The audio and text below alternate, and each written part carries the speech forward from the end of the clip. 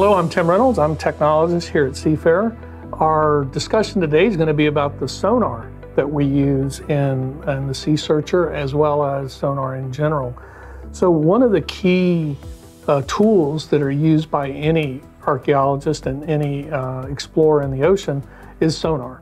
Sonar, if somebody's using sonar, for example, in their own boat, they'll be using a downscan sonar. That's your typical fish finder. And you can tell from what's underneath the boat all the way down to the ocean floor. That's one type of sonar. The second type of sonar people typically use is side scan sonar. That's popular these days, and that allows you to see the structure that's on the bottom.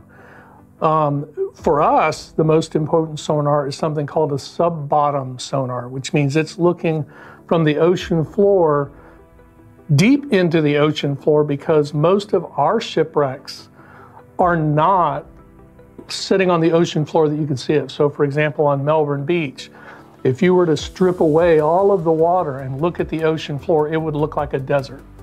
There would not be any obvious signs of a shipwreck on the ocean floor. The rare exception to that is after a hurricane or a storm, when the sands may have shifted and partially uncovered some level of artifacts.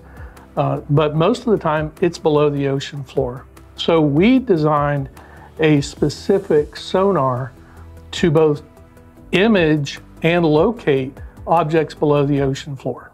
So the Seasearcher sonar, which is actually located all the way around the perimeter of the Seasearcher, is designed much like the eyes on your head. So we can tell the distance of an object and whether it's round or square, typically because we have two eyes in our head, and that's called binocular vision. Well, in the case of the Seasearcher, it's multi-vision. There's multiple sensors around the perimeter of the Seasearcher. So as it's flying along above the ocean floor, the sonar is looking deep into the ocean floor, and the sensors are using that, what we call aperture, the spatial change between the sensors, to get an idea of the three-dimensional aspect of whatever's buried below the ocean floors.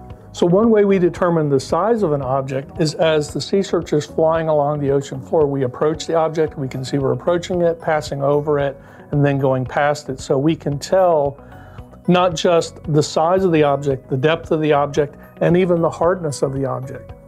So sonar in the ocean is very interesting. On land, we're used to the speed of sound. Speed of sound is around 760 miles per hour. But once we go into the ocean, anybody that's a scuba diver knows that's the first thing they teach you, is that the speed of sound is faster in the water. But even then, even beyond that, when it passes through an object, unlike electromagnetic waves, sound changes its speed as it goes through an object. So for example, to pass through this iron cannonball, the harder the object is, the faster sound travels through that. The technical term for that is Doppler shift. It actually changes the frequency of the sound as it travels through it and the speed of the sound. So we detect that. That's part of what allows us to tell whether we're going through a piece of pottery, a stone, or an iron cannonball. So you might ask, what makes the Seasearcher's sonar different from a typical, what they call a sub-bottom profiler? There's a couple of things that are unique about it. One of the things is the Seasearcher goes along the ocean floor just above the ocean floor, about 3 feet above the ocean floor. The second thing it does is it operates at a pretty low frequency band. And the reason is the higher the frequency, the more the sound is affected by the objects around it. So the things that affect sonar are what we call turbidity, how much stuff is hanging around in the water. The second thing is the things that it's transferring through. So for example, sand and shell and rubble and incrustations on things. So we try to pick a frequency and a waveform that allows us to go through those objects, and then it reflects back so that we can monitor it and image it, and doesn't just get absorbed and not reflected. So what happens when sound gets transferred in the water and it hits an object like this, like a stone or like a cannonball, a certain amount of that sound gets reflected back. The reason that's called is that stone or that iron cannonball This is called an interface, the sonar interface. So when it hits that interface, a certain percentage of the sound reflects back and a certain percentage of the sound continues to transfer through the object. Every time there's an interface, whether it's the front of the stone, the back of the stone, the front of the pottery, front of the cannonball, rear, whatever, there's going to be a reflection. And that's what we're imaging when we pick that up on the Seasearcher as a reflection. One of the ways that we 3D image below the ocean floor, I talked about the aperture, is we actually take below the Seasearcher and we divide it up much like you would divide up an image into pixels.